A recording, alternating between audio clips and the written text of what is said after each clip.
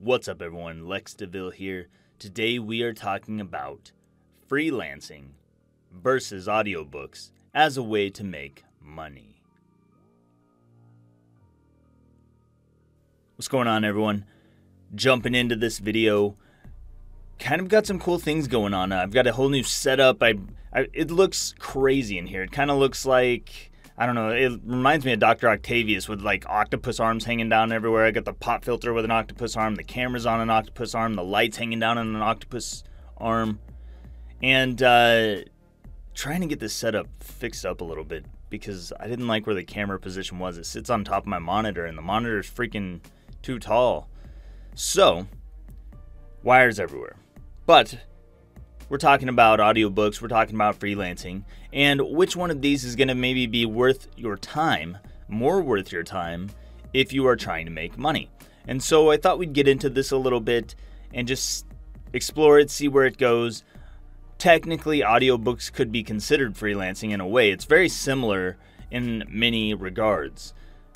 Audiobook world, let's talk about freelance real quick. You're applying to clients' jobs, you're doing any combination variety of tasks. You could be doing web design, copywriting. You guys know the spiel. I mean, this whole channel's been about freelancing.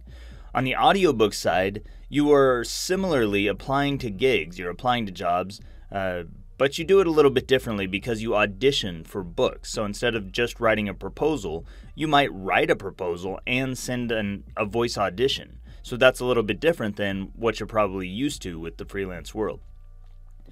So a couple things. First of all, let's talk about getting to money, the path to money.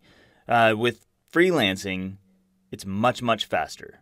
It's much faster. If you need money like right now, then freelancing is probably the way to go because with audiobooks, there's such a learning curve. Now, there's a learning curve with freelancing too, but you can use skills that you already have that you're already particularly skilled in to go and make money fast. With freelancing, I mean, anybody can go write a blog post. It's really not that hard. You can go out there and do that and make some money. You can make a full-time income in a month with freelancing if you are someone who is driven and ambitious enough and intelligent enough, cunning enough maybe to go out there and get those gigs. With audiobooks, it's a little bit different. You're going to audition, you might get responses quickly, but the difference is that the pay rates are set up a little bit differently, first of all, and second of all, it takes a lot of time. Audiobooks take so much time to record and narrate and produce, and because of that, I don't see it as a particularly useful path to pay if you need money in the short term. So that's probably one of the biggest differences. Now, in the long term, one of the benefits of audiobooks over freelancing is that it can be a passive income. If you're doing revenue split jobs where you're splitting the money with the with the author, then it can become a passive income source which builds up over time and you may not have to do any extra work later on. With freelance, you don't usually get that. You don't usually have as much or any passive income for the most part. Rarely do I meet people who have passive income from freelance jobs. But the point is, short-term money, go the freelance route, go over to Upwork, go to LinkedIn or wherever and find your freelance gigs, write some copy, get some money coming in, cash flow quickly. Audiobook route is much slower. It's going to take you a lot more time. You're not going to get paid until after you've finished narrating the book and after the book is edited and produced and ready to go live on the platforms. So if you're needing money, you can figure, let's say you do a 5-hour book, that's going to take you at least a week to narrate, maybe probably 2 weeks if you work a job or if you're doing other stuff on the side. It's going to take you a couple weeks to narrate. Then it's going to take you another week or so to edit that book and produce it and master it and do all the parts that go into that. Beyond that, audiobooks versus freelancing, the approach is pretty much the same. Whenever I go into audition for audiobooks, I am sending a vocal audition. I'm reading straight from the manuscript that the author puts out there. They say, this is what I want you to audition with. It's kind of like on freelancing, if someone were to give you a sample article to write. If you wanted to write articles, they might say, okay, here, write this article. We'll see how you do. And based on that, we will hire you. Well, that's what the auditions are. You're going to be on acx.com probably. You'll read the audition.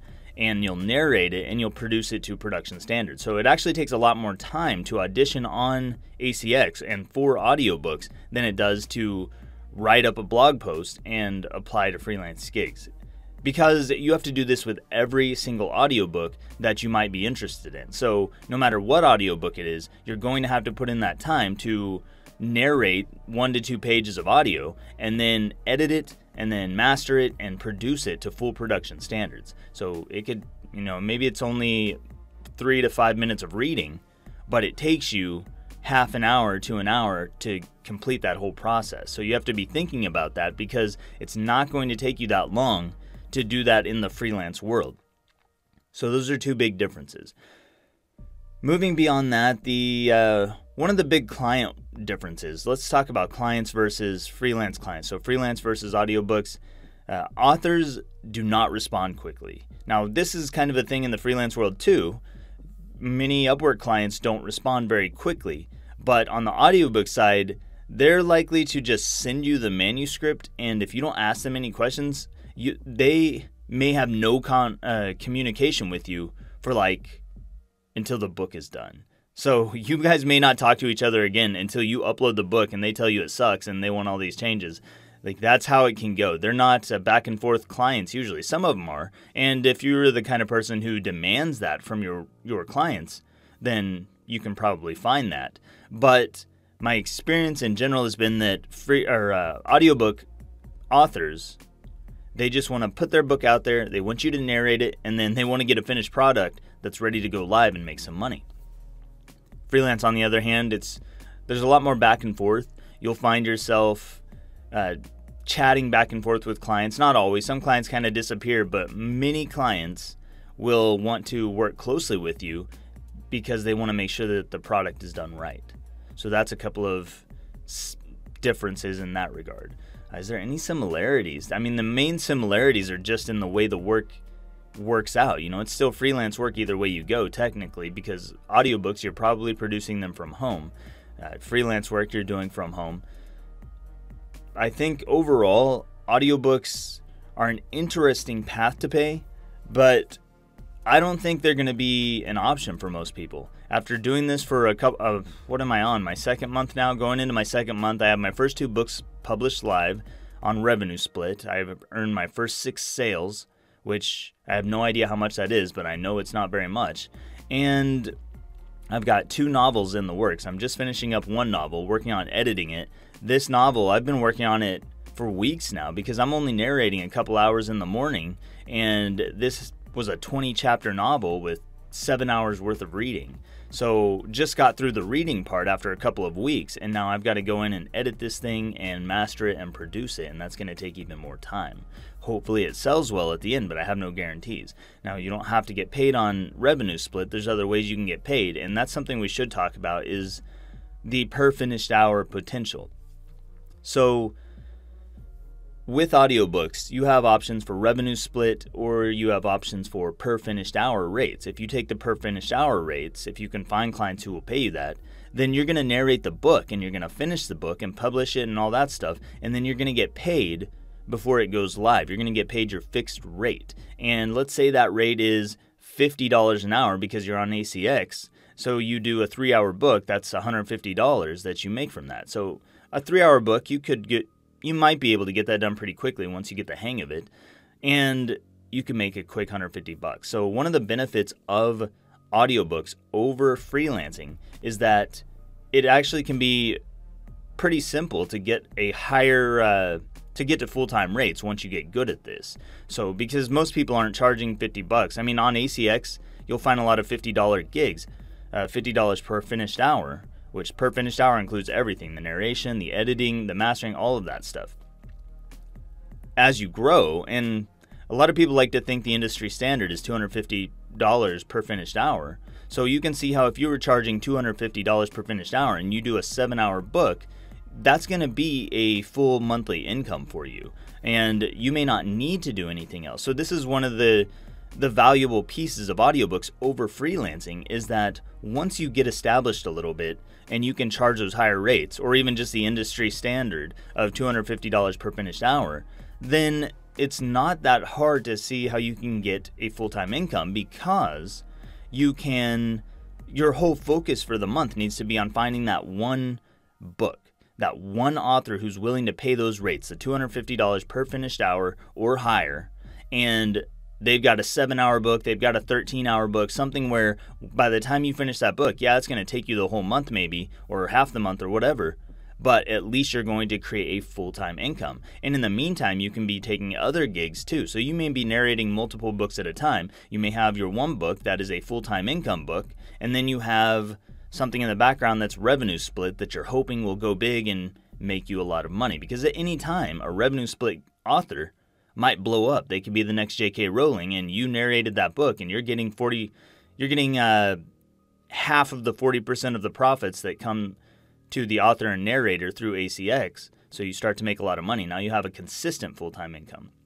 You're not going to find that with freelancing. So with freelancing, it's much more challenging to find jobs that are going to pay you a full monthly rate, just like off the cuff. Usually you're going to have to work with clients for a couple months maybe. You're going to have to start out with something smaller. Let's say they hire you for some blog posts, and you want to turn that into a full-time income. Well, you're not going to get on the phone with them and just, boom, get full-time income. Most people aren't.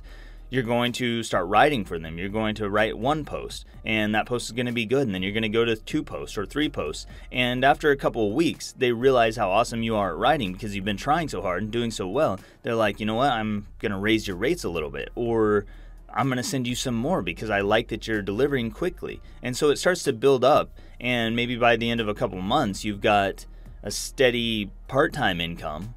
Or maybe eventually they do build up to that next level and they say, you know what, I want to hire you on full-time rates if you only work for me. You can get to this much faster, I think, in audiobooks, but there's a catch, because with audiobooks, there's a learning curve. It's a big learning curve. I've been learning every single day since I started this. So I've had to learn how to do like vocal training because I've never trained my voice before. Never done that at all. I've had to learn how to read books.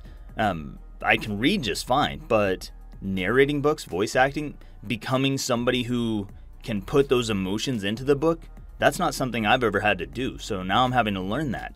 The pacing, the speed, all of that, how to edit and master and produce books in my editing software, how to set up my studio, how to get the sound quality down, how to get mouth clicks removed. All of these things are parts of this process. And once you get those down, and once you're good at narration, or at least okay at narration, then you can start charging industry standards and start finding people who are willing to pay you those rates. But until you get to that point, it's going to take a little bit of time. You might start at $50 per finished hour. Some people start at even less. But I still think that once you're there, once you have a process down for it, you can get to your whole focus for the month can be on finding that one single client that's got that book that's going to give you that full-time income. Whereas with freelancing, most of the time you're going to need multiple clients. You're going to need 5 clients or 10 clients, or if your rates are high enough and you do it, I mean, once you get established as a freelancer, yeah, sure, you can build full-time rates for a single client, but that's not been my experience with most people. Most people they have multiple clients at any given time, which is totally fine, but that's so they can build up to that $2,000 a month or $3,000 a month or whatever that full-time income is for them. They need multiple clients because they finish a project and a client drops off. They finish this project, a client drops off. So they got money coming in, but then they also have money going out.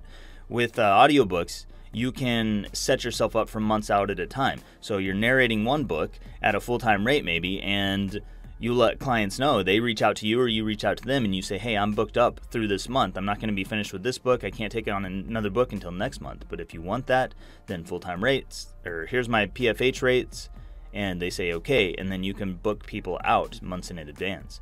And by doing that, you can create sort of a consistent full-time income. Now, I'm saying this all theoretically because I haven't been in this long enough to do that. I'm not good enough at audiobooks to even have that yet.